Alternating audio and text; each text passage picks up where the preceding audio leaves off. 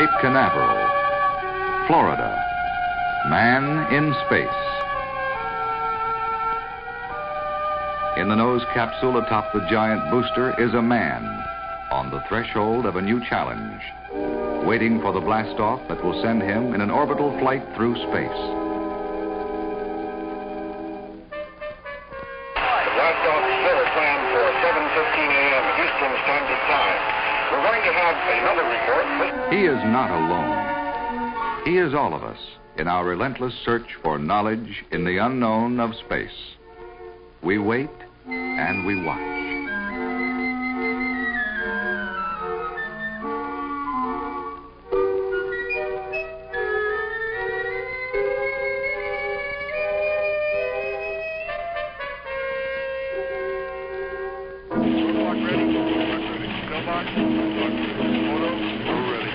Mercury capsule? Go. All pre-start panel lights are correct. The ready light is on. Eject Mercury umbilical. Oil evacuate. Mercury umbilical is clear. All reporters in the Range operation. Cleared along. Vernier D'Souza. start. We're going to Mercury control. Control the path is 10, 9, 8, 7, 6, 5. 4, 3, 2, 1, 0.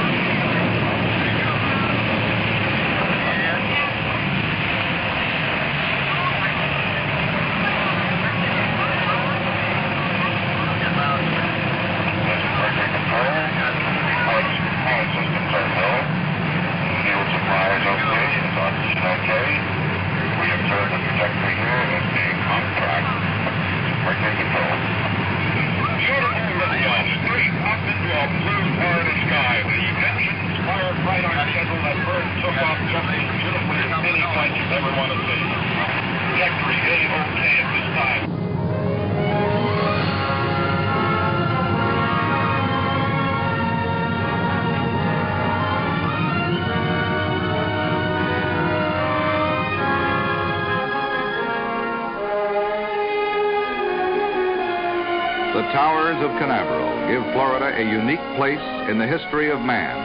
Moonport, USA, Moonport of the free world. From here, man of the Western world will depart on his greatest adventure, a trip to the moon. This cape on Florida's Atlantic coast is so well suited for its role in the space age, it is almost as though it had been destined through the centuries just for this moment in history. It juts out into the ocean like a gigantic launching pad, surrounded by water. It is isolated and secure, yet the spectacular firings can be watched from safe distances.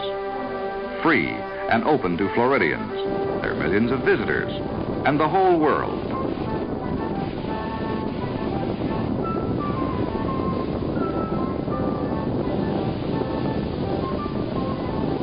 Downrange it goes, passing over a string of islands 5,000 miles long, composing a geographic pattern ideal for tracking missiles. The Cape is a huge laboratory where boosters can be safely fired and their performances minutely followed for a long distance. This laboratory, officially the Air Force Missile Test Center, is run by the Air Force in support of the Army, the Navy, and the National Aeronautics and Space Administration. The complicated birds are carefully checked and prepared for flight. Each of the intricate systems is checked out, all systems A-OK.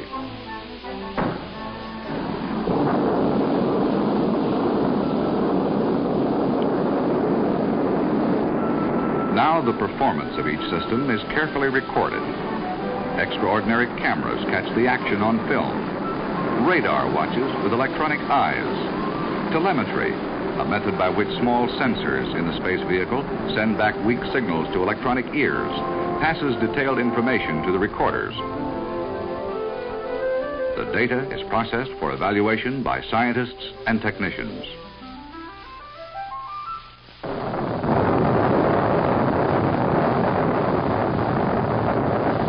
All launchings, all firings are not successful.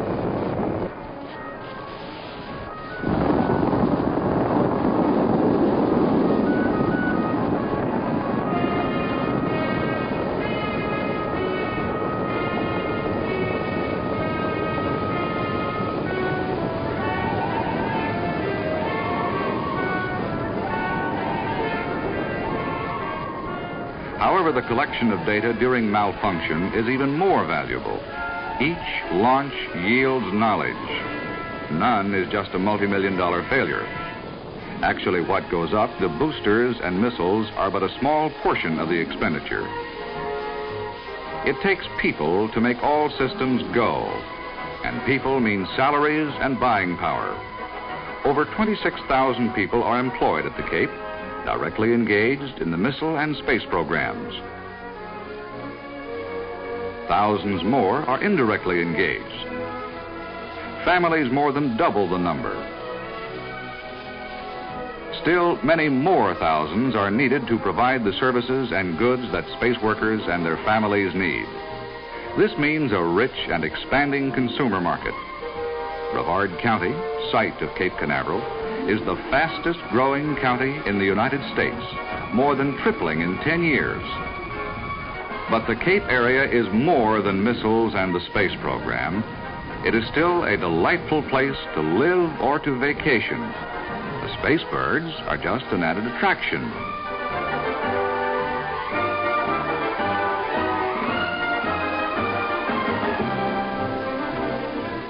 Fishing has always been excellent in the Indian River country, whether in the ocean or on the river. Whether the fisherman is a tourist or space scientist, the thrill is the same. All water sports are popular in the area. The Indian River, protected by the long barrier cape, is perfect for safe, sheltered boating. From one of man's oldest modes of transportation to his newest is but a step, here where the impact of space has marked almost everything.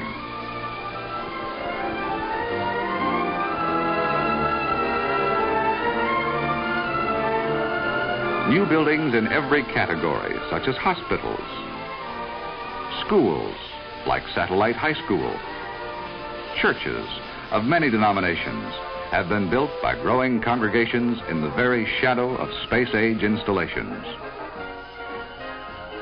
There's the invigorating growing quality of a frontier, but a wholly new kind of frontier, sophisticated, scientific. Its people are young, vigorous, and well-educated. In fact, the greatest concentration of doctoral degrees in the country is found at the Cape. The caliber of personnel for companies like these creates an impact far greater than their number. The space scientists have been responsible for founding an engineering college close by the Cape.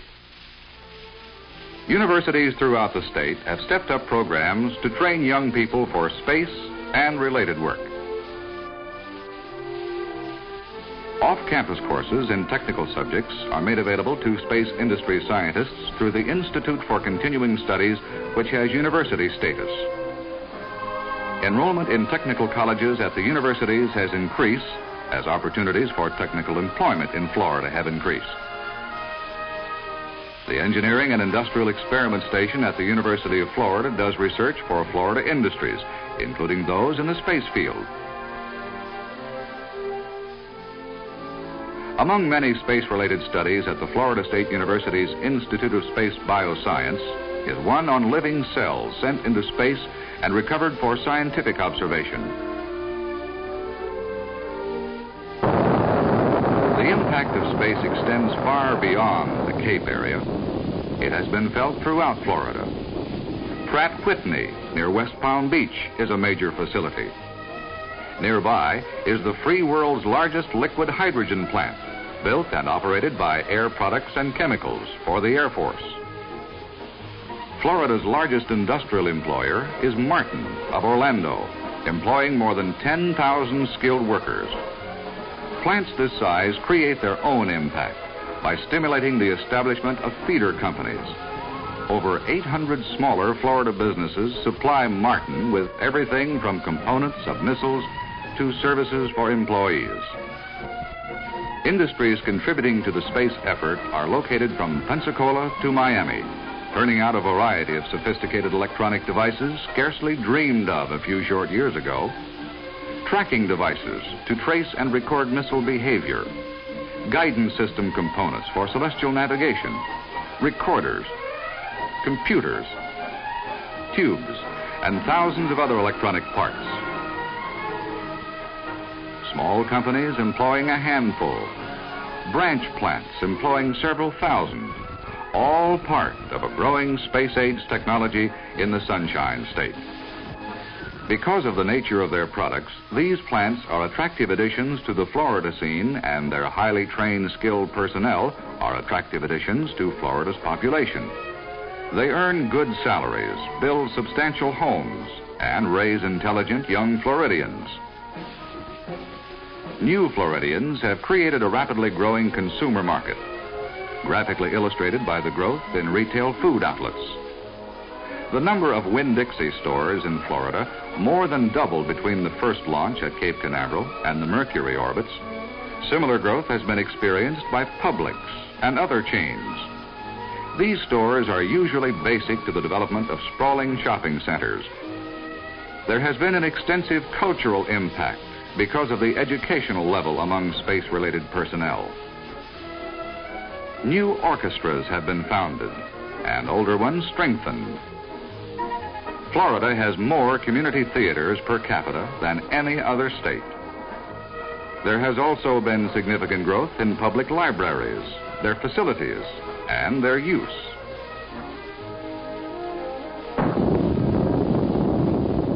Although Cape Canaveral and the Atlantic Missile Test Range make most of the headlines, it is not the only missile test range in Florida.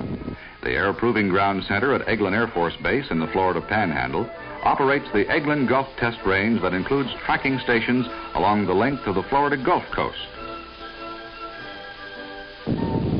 Tactical missile systems such as the Beaumark are tested at the operational level.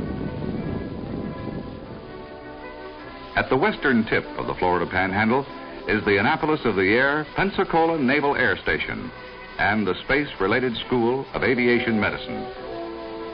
Unusual equipment at the Disorientation Center causes the fledgling astronauts to experience the stresses, strains, and disturbed equilibria of space travel, known as vertigo. The school's work in space programs began long ago. Baker, the astro monkey that journeyed to the edge of space, was trained and still lives in the school's animal laboratory. Impressive as it is, the impact of space on Florida is actually just beginning. The expansions of Cape facilities to accommodate new programs will require 7 times as much land for the Missile Test Center. And on the land will be built facilities of such tremendous size and complexity as to stagger the imagination. Sections of the advanced Saturn will be brought to the Cape on huge barges and then assembled erect in a building over 500 feet high on special mobile gantries. Then doors as tall as a 45-story building will open, and the assembled boosters will move to the launching sites. Advanced Saturn and other programs will require additional thousands of workers, first to build and then to operate the facilities. New industrial plants will rise to furnish the boosters, the components, the goods, and the services, swelling jobs related to space probes by many more thousands. All these people working toward that historic day, soon, before the end of this decade, when a giant booster generating millions of pounds of thrust will thunder from Florida's coast, carrying the banner of the United States and the hopes of free peoples everywhere to the moon and beyond.